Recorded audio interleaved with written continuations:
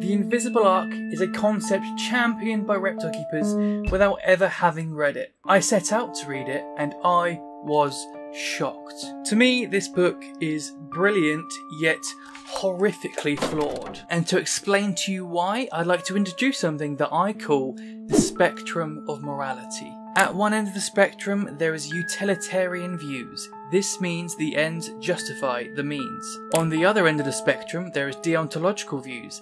This means nothing justifies something that is believed to be morally or ethically wrong. Both ends of the spectrum are the two extremes. I believe most people, like myself, are somewhere in the middle. Now, the reason that I believe that this book is flawed is because this book is extremely utilitarian, to the point of, I think it's at the very, very end of the spectrum. But more on that later. The invisible arc is defined by the authors as the unseen collective result of private ownership of animals, particularly the cultivation of captive bred populations. The authors state that the wild world is dying, and even least concerned species will soon become endangered, so captive populations are paramount. It leads heavily on how commercialization has saved many species. Examples of this include the success stories of crested geckos, the Pierre David's deer, oryx being farmed by Texan ranchers, and even the farming of animal byproducts that in turn offset the pressures on wild populations, and how collectively the invisible arc can and will maintain a greater number of species diversity into the future, all without government funding due to the commercial nature of the situation and the individual investment of the keeper, whether that is for profit or for pleasure. The most poignant point that I found in the book was about the amphibian extinction crisis. If you did not know, the world's amphibian populations have reached a critical mass extinction level crisis. Globally, zoos, universities and conservation organisations are currently only best prepared to manage 10% of the endangered species of amphibians on Earth. The point being made by the authors is that the invisible arc could house, breed and finance any number of amphibian species. Its potential is theoretically limitless. Now, this is the raw power the invisible arc concept possesses, and it rings true. This part of the invisible arc concept is a shining example of what herpetoculture can and should be if we best manage ourselves into the future.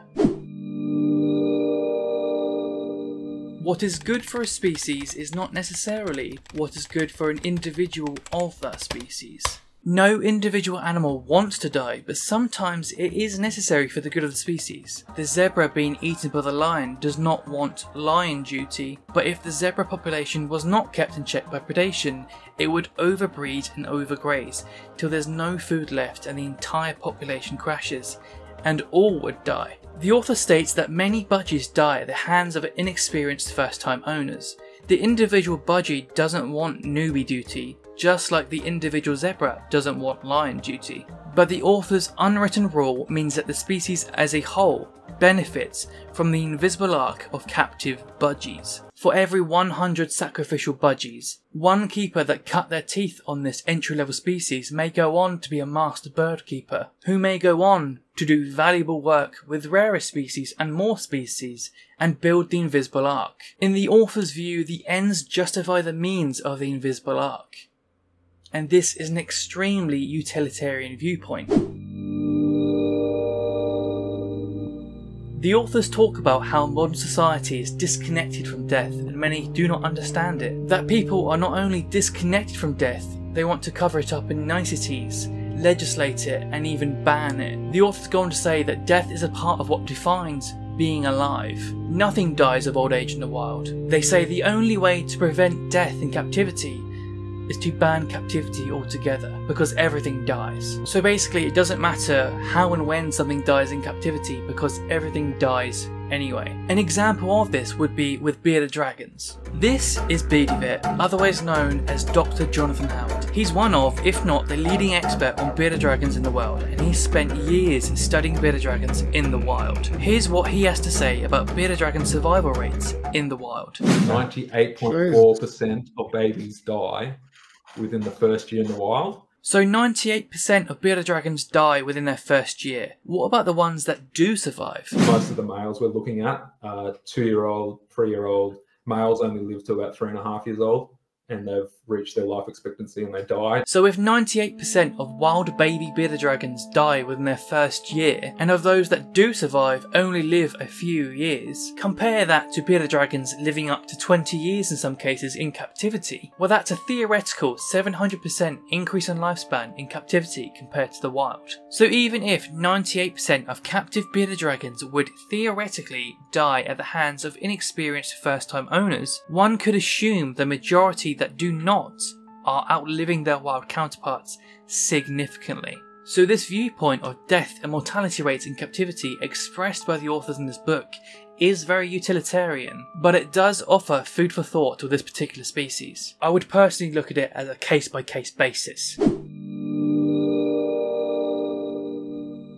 Now, when these authors were working in zoos some 30 years ago, they were taught a saying, and that saying is, they only know what we tell them. They make the point that keeping is an experience-based endeavour. Animal people share a culture that is founded on the experiences of those keepers from before, all combined to create a foundation of knowledge, a database, a history. They say that zoos buckled under animal rights pressure and changed their cages from previously successful setups for breeding to quote-unquote naturalistic cages in a bid to appease antis. They say granted, upgrading enclosures did benefit individual animals, it did not benefit animal species. So the authors acknowledge that more complex enclosures benefits animal welfare, but it doesn't matter because they're keeping less species and are breeding less. This is reflected in their belief that breeding is the most important result, and it is the only variable in which to measure the success of the invisible ark. But what about the success of the naturalistic enclosure? The authors state that it offers no or little practical benefit to the breeding of animals. They are created strictly for the public.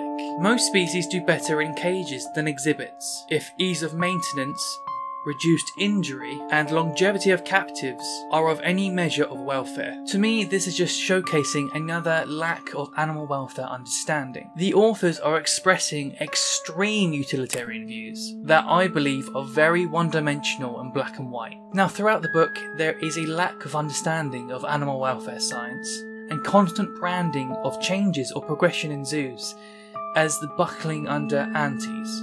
This book has entire sections dedicated to describing animal rights and how flawed their extremist beliefs are, and how they stop the good work of the Invisible Ark. And while yes, they do make some good points throughout the book, to me it's abundantly apparent that everything expressed within this book is just as extremist as the opposition they are opposing, just at the opposite end of the spectrum. This is something that is really noticeable in so many areas. The extremists at the opposing end of the spectrum are at each other's throats, while simultaneously branding those of us in the middle as the opposition because we don't align with their black and white viewpoints, and with those with balanced views being branded as the enemy and are in line with animal rights extremists. Personally, I fundamentally oppose the deontological viewpoint that keeping animals in captivity is not justifiable, but I also fundamentally oppose keeping animals with a complete disregard for animal welfare. Reptiles and research can and does get branded as the opposition of the spectrum